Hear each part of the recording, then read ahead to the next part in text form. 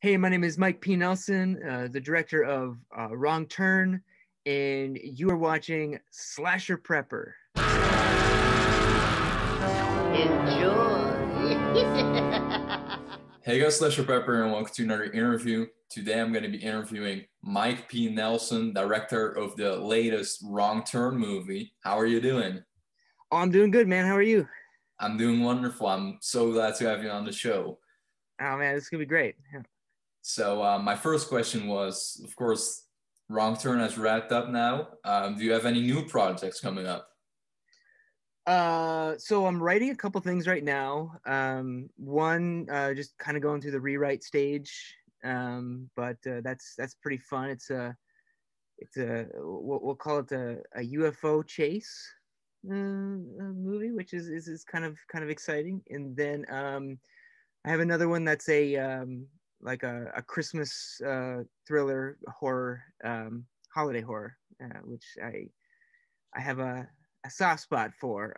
Black Christmas is just the original Black Christmas is just one of the greatest, creepiest, squeamish movies ever, and so this is kind of my love song to that. So Awesome. yeah. And then to go back to the film that just came out in theaters, what was it like filming Wrong Turn? Oh man, it was incredible. I mean, it was a rush for sure. It was a challenge. It was a 26-day shoot, like nonstop. A lot of overnights. In the woods at 3 a.m. Running through, covered in blood, doing prosthetic effects, shooting guns. Then we were in these tunnels for 4 days where you're breathing in all this dust and this smoke, and it was just like, so it was not, there was nothing glamorous about any of it. Right. But honestly, like I personally, filmmaking isn't the most glamorous thing in the world. It just really isn't. I think people see one side of that. Award shows or movie stars, and I honestly don't know if I would enjoy the filmmaking process if it was all that. I love the grimy, the grit, the getting your hands dirty kind of vibe, and so that's what this was like. This was balls to the wall, shoot it at the hip, like run around the woods, killing type of filmmaking. Hard work. Yeah, for sure. Awesome. And what are some of your own favorite horror movies? I can see the Texas Chainsaw Massacre poster in the back. That one is a classic. Yep, yeah. So definitely that one. I love Audition. It's one of my favorites. I love Monster Squad, The Thing. I'll throw this out there just because I've been throwing this out there in some of the other interviews. Temple of Doom, which I feel like I'm a huge Indiana Jones junkie. It's in my opinion, it's like the best trilogy ever. And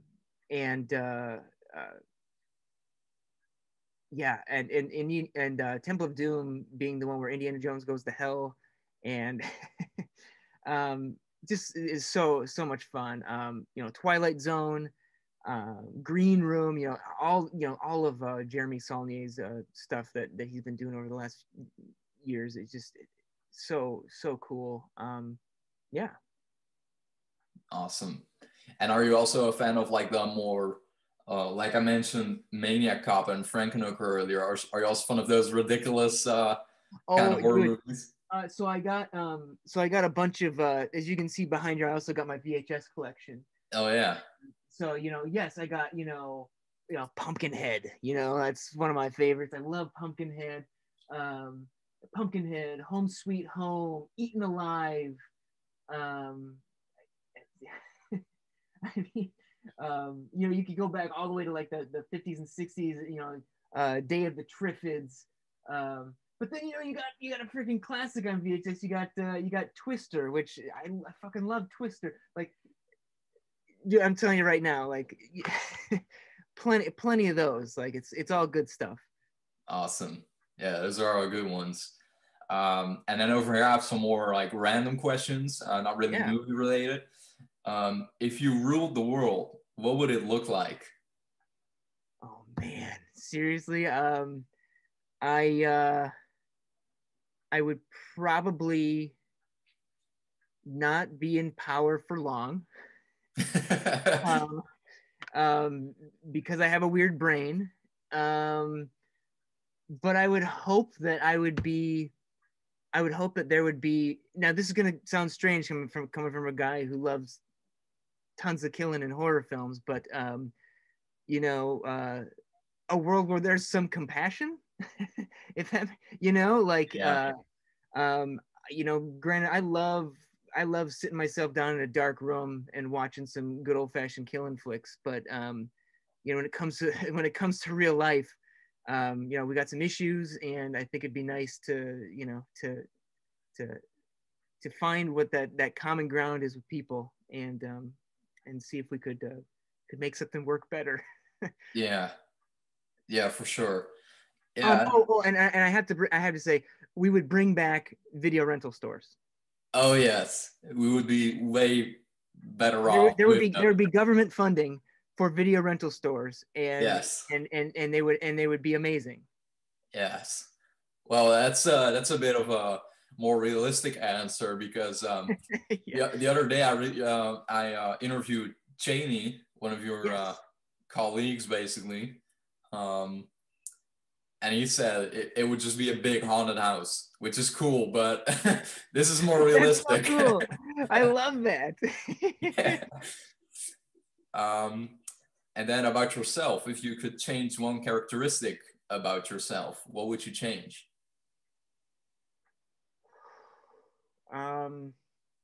Characteristic. I think I would want to. I tend to overthink sometimes. Right. And I think I would like to have a switch that when that happened, I could, like, it'd be on my body, I could just like turn it off. And then that would just go away. I'd be like, no, this is what we're doing.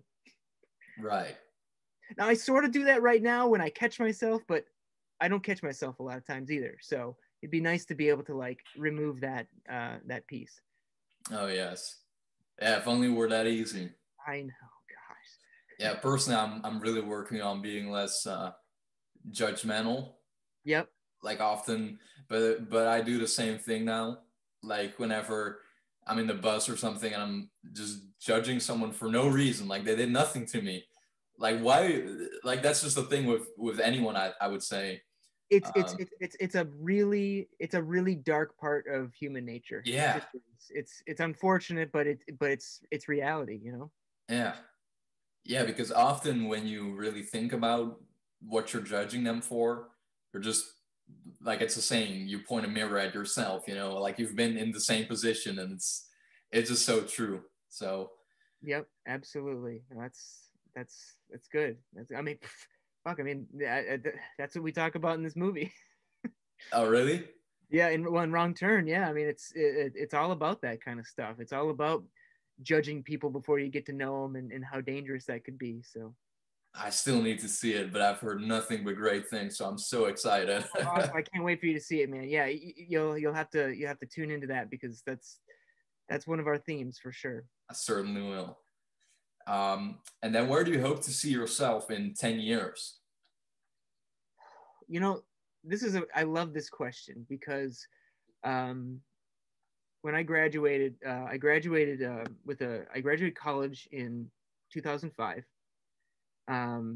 Went for filmmaking, got a BFA in filmmaking, and I remember, I think it was the school that like pushed us to like ask the same question. Right. Where do you want to be in 10 years? And I remember leaving school, knowing full well that once I was done with college, I'd be working in a grocery store, the same grocery store that I worked at in high school. but I said to myself, in 10 years, I want to make a Hollywood movie. Like that's what I wanted to do. I always kept it in mind, and I actually, it's so funny. It was maybe just a few months ago. My wife and I were cleaning our basement. I found some old pieces of paper, and I found the piece of paper that I wrote that on. Wow. And yeah, it was really. I was like, wow, because literally, I think it was 10 years and change, or just maybe under 11 years, or maybe it was just 11 years. I was able to make the Domestics with MGM. And so, you know, you make these sort of goals, and at the time they seem very unrealistic. But if you're true to yourself and you say, you want this, and you make that your goal, don't think that it's too crazy. If you want it, just say it, write it down. And, you know, it becoming a reality for me, really opened my eyes to that fact. You know what I mean? Like, it was just kind of like, oh my God, this can work. And so I ask people that same question. I teach a class at the college that I graduated from. I teach visual effects there, and you know, that's a question that, you know, I love asking students. I love asking, you know, new filmmakers, you know, what do you want to do in 10 years? You know, and I think it's kind of like, you know, sometimes they'll ask the question and it'll be a little bit like realistic, you know, or it'll feel very practical. I'm like, no. Like, what do you want? You know what I mean? Right. And so, yeah, so 10 years from now I'm going to ask, and now I'm going to answer your question. Uh, so this is the long one. I talk a lot, and I know people are probably going to just be like, shut up, my God. But in 10 years, man,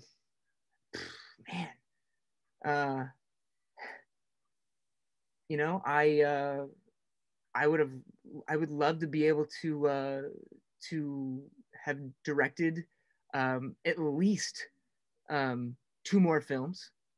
And you know, if I'm gonna stay on the same track and just talk filmmaking wise, I'd love to be a showrunner, like on a television show or a limited series or something. I think that'd be so much fun. Awesome.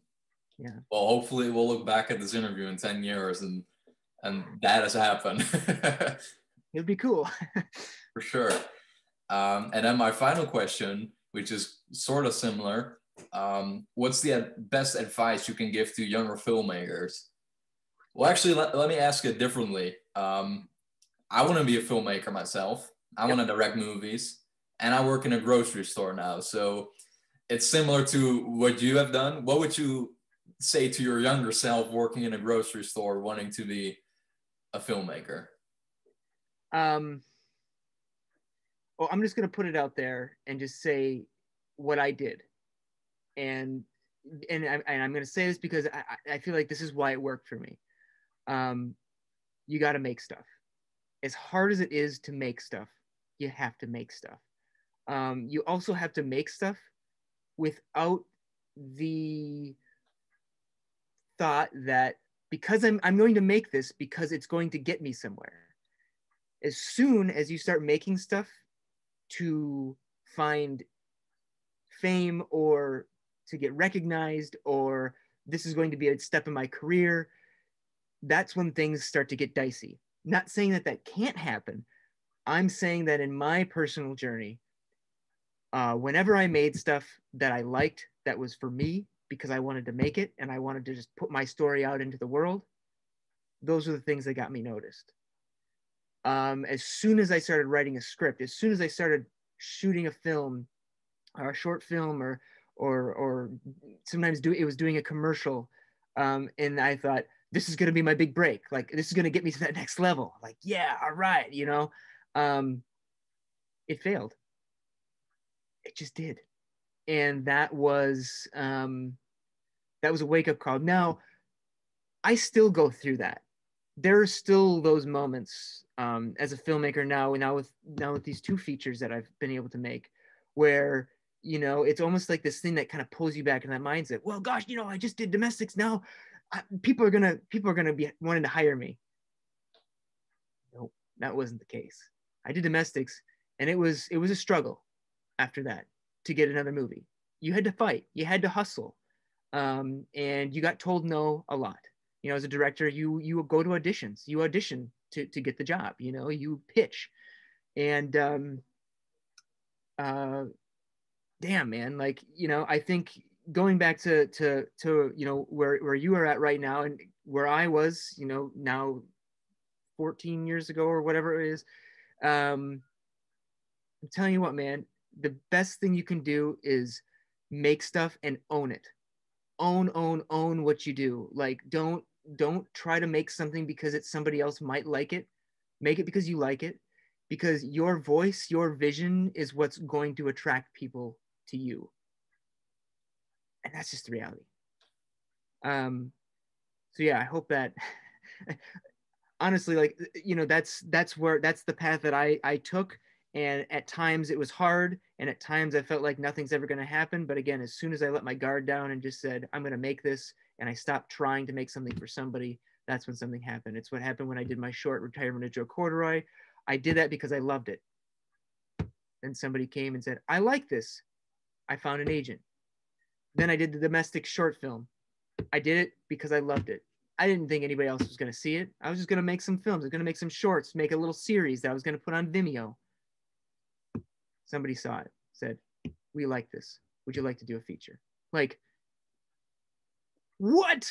You know, do what you love, do what you're passionate about, and keep creating. Like, just don't stop.